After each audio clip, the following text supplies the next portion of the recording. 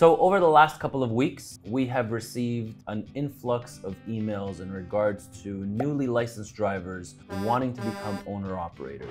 The reason these people are coming to me, or I'm stumbling upon these people, is because we right now posted our 2018 Cascadias for sale. So a lot of buyers are coming in here, and when they come to negotiate the price or they want to strike a deal, then I sit and I talk to them and I pick their brain about them becoming owner-operators. Now, I've stumbled upon a few of them that are trying to purchase the truck without having any experience working as Class 1 drivers. So I was able to convince one of the guys that wanted to buy the truck to come in. I was able to pick his brain on videos. You might just be setting yourself up for failure. So I really want to share this experience with you guys. There's a lot that you can learn from it. So check out this interaction that I had with a driver that came to the office to purchase one of those trucks. So let's get to it. You're thinking of purchasing a truck? Yes. And how long have you been trucking?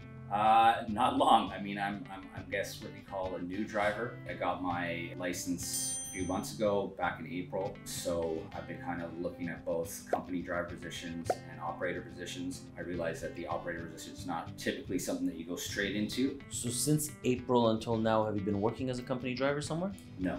No. No. So you want to just buy a truck right from the get-go without any experience, working solo or even in a team? Yeah, I mean, that's definitely an option that I'm looking at, and it wasn't an option that I thought I would have, but it seems like that it is out there, although I hear it's rare. It's extremely rare. I don't know who in the right mind would hire somebody. Right. I mean, the insurance alone, right. Just to insure you. I don't know how I don't even know how they're getting away with it or doing it. Right. Well, what I've been told is that I guess the truck will be plated not in Ontario, so in another province, and there's different types of insurance. So that's how they. And this is a reputable Canadian reputable company? Yes. Yeah? Yeah. Wow. Why haven't you worked just to see if you like it or if you can be on the road for X amount of days? I mean, long haul trucking in Canada usually requires, I don't know, 10, 15 days you're on the road at a time. How do you know you're going to be able to handle it, or you're built for something like that? Right. I mean, that's a good question. I mean, I'm kind of just going off of gut. You know, I have thought about that. I've always liked to drive, always liked, road trips and stuff like that. I know this is a different beast altogether. Like, to be honest with you, I've kind of the last few months just putting feelers out there. I was looking for company positions, and now I'm also looking at an operator position. I'm not saying that's 100% what I'm going to do, but I'm at the stage where I'm definitely thinking about it. So you want my opinion, my personal opinion, and out there, I'm sure there's a lot of people out there in the same situation that you're in. Yeah. When it comes to the truck, what are we talking about price-wise? What year, make, model? What are you looking for? Probably late model. I mean, I've watched some of your other videos, and so that they've been really helpful. But later model, maybe 2019, 2020. I'm trying to find a Volvo, a VNL 760, but I was also looking at the Freightliners as well. Those two basically. Got it. Good choice. Definitely great choice in trucks. Either the Volvo or the Cascadia, either one of them. I don't think you can go wrong with it. With the price of fuel here in Canada, you definitely want to take advantage of the more economical trucks. The truck that you're looking at, does it have a diesel or battery pack APU unit? It doesn't have I don't know what you call it, like a third part. It's just the factory heater. Yeah. Okay, so it doesn't have a battery pack APU or a diesel. Not this particular one that I was looking at. Got it. It scares me. Your position scares me because you're a brand new driver. Yeah. And you haven't done it before. Like, even if you told me that you have 3 months experience, and even though I still think 3 months is not enough to buy a truck, I think you have a lot of things working against you. Yeah. A lot. Yeah. And it's a huge investment to buy a truck for $170,000 or approximately for 2019. You might just be setting yourself up for failure. Why do I say that? Finding a Canada-only position is extremely hard with companies that have constant freight. But there's a lot of fluctuations in freight, and you might just not find that load going from Ontario to Manitoba, or if they're sending you, I don't know, what are they planning on sending you, like round trips to Ontario? It's more line haul stuff, so it's just going between their terminals. So they always have stuff going and coming. Another thing, the roads. Having no experience, we're approaching winter. By the time you get that, let's say you purchase that truck tomorrow. Yeah. That truck is not going to be on the road for another 3 to 4 weeks. Right. Okay. You're approaching winter time. I don't know if you saw one of the videos that Fatai, one of our drivers, he did basically what the worst things in trucking is driving in Canada in the winter time. Right. It's a suicidal mission for somebody with no experience. Right. The roads are extremely bad. The roads in the US are 10 times better than the roads in Canada. Right. And it's just not safe because if you had the spring, summer, and fall under your belt, then maybe I understand that you would get, the winter. But if you're coming into this in the fall and in the winter time, I think that's very dangerous. Right. And if I am able to convince you not to do it, I would like to convince you not to do it. I definitely would think that the better and safer option or route is to find a job where you're working with somebody, a driver trainer. You want to expedite the process, fine. You found a company that can do it, that will even hire you with no experience and will plate your truck. I get it. There's some companies out there that will do it. But I think it would be wiser or more of a safer, cautious route would be to work as a team, even for a month or two, and then go solo, even for a short period of time, 4 or 5 months, like really short. I mean, you see how fast time flies, right? Yeah. But if you were to at least take 2-3 months to yourself to work with somebody, or even 1 month, just so they can teach you the ropes, and then have, 4 or 5 months under your belt as solo, then you can say, okay, I know what I'm getting myself into. I will make the purchase of $170,000 and work as an owner operator across Canada. Right. Spending and I don't know what your financial situation is. Obviously, you'll probably get the approval. I'm sure you have a down payment for it. Right. I just think that you might just be setting yourself up for failure right off the get-go. Right. But there's a lot of good companies out there that will hire you into, teams that do cross Canada, and you can start off there. At least get a feel for the roads. I mean, have you ever driven even in a car from Ontario to Manitoba? Oh yeah. You have, I've driven across Canada a few times. Okay. But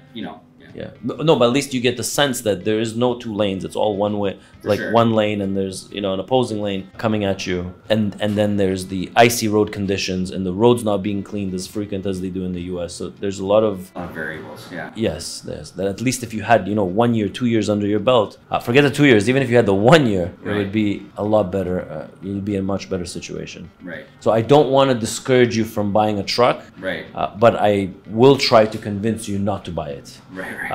Even from a financial or money aspect, today you're looking at that truck at 170, 169, for example. A little bit about the truck, but I feel like if you were in this situation next year, you'd probably pick it up for 150 or 140. Right. I do see already things going in the right direction. Just needs a little bit more time. Right. So I think you'll be saving 30,000 over there. Yeah. I see that if you find a company to work for, you'll have the experience. Right. So there's a lot of things working for you if you wait. Right. If you were in a situation where you wanted to buy a truck, or that's why I invited you here. I thought you were going to buy a truck, and I would have offered you a couple of better options. What I don't like about the dealership that you want to buy the truck from is that they are leasing trucks also. Right. Right. So that means that the truck that you're buying is off their lease lot. Yeah. And which means it was like a rental truck. Right. Now the rental trucks, I mean, I know how I drive rental cars. I don't know how you drive rental cars, but I know how I drive rental cars, and I don't think that's the truck that's ideal. There's definitely much better fleet-owned trucks or other trucks, maybe an owner-operator. That would probably be a much better route, and it's not like you're getting a smoking deal. Right. And especially that dealership, I know what they do. I think that it might be better for you to hold off and wait for another truck. I just don't like the fact that they lease trucks. Right. I get that, yeah. If you are in the future in need of a truck and we have anything off of our lot, then I would definitely offer you one of our trucks, and they do have a lot of warranty left on them, or that's also an option. If after this you still feel like you're going to purchase a truck for sure and there's nothing that I can do to convince you, then you're more than welcome to have a look at any one of my 2019s with the same kilometers and same mileage. At least I would steer you in the direction to buy a proper truck, because a truck with a battery pack APU unit, there's engine hours, right? So just like your car, the trucks has engine hours, how many hours it's been working. A truck after 3 years of 2019, after 3 years working, would probably have about between 500 to 650,000 kilometers on it. Right. And that unit probably has, I don't know, maybe 3,000 hours on it. But a truck with a battery pack APU or a diesel APU will have 2,000 hours on it. So the lifespan of that truck is going to be a lot more with a battery pack APU unit. Sure. Okay, so at least I can, if I can not convince you not to do this, then at least I'll be able to help you with your purchase. Right. Okay, of a proper truck Yeah. for you that will last you probably longer. When it comes to financing, who have you used or what do you have? I went through your link on your website. Yeah, yeah. Did that whole thing. Pretty easy approval process as far as, just the questions and what you have, the information you have to provide. What kind of down payment did they require? 30. 30K or 30%? 30K. 30K. Yeah. Okay. And what kind of approval did they get you? Like a interest rate? 8%. 8? Okay. Yeah. For a first-time buyer, that's actually really good. 8%, 5 years. Nice. No balloon payment at the back. Yeah, I mean, that worked out really well. So that's definitely, I think, for anyone who's watching, I think that's, you're looking into this and financing, I think that's a really good link to use, and it worked well for me. So. Yep. Yeah. So the reason why I created this link was because I was sick and tired of finding owner operators that would come work for our company. And in order for me to plate a truck, I would have to look at their lease agreement. I would collect a lot of the information and then I would submit it for plating. Right. And when I used to look at these finance agreements, I was blown away with these truck drivers paying 17%, 18%. And a lot of times the truck driver was a homeowner, he has a stable job, makes good money, and there's no reason why he has good credit. There's no reason why he should be paying 17, 18%. Yeah. So we've been to date, I think we've had over 1,700 forms. I don't know how many of them got approved, didn't get approved, but I've been hearing that it's very beneficial for truck drivers, and I'm really happy to hear that you used it and you got the approval. That's awesome. Yeah. That's awesome. That was great. Amazing to hear.